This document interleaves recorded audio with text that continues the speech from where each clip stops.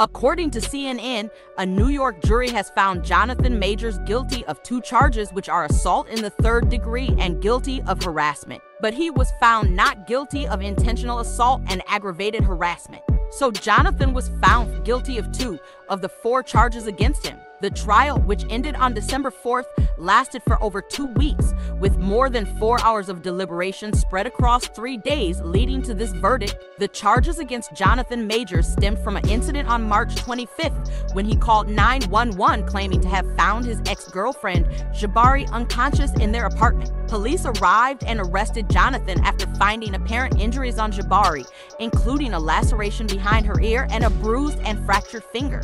Jonathan then pleaded not guilty to all of the charges. During the trial, Jabari testified that Jonathan caused the injuries during a previous altercation in a car. The defense, however, questioned Jabari's credibility, portraying the incident as an ex-partner seeking revenge.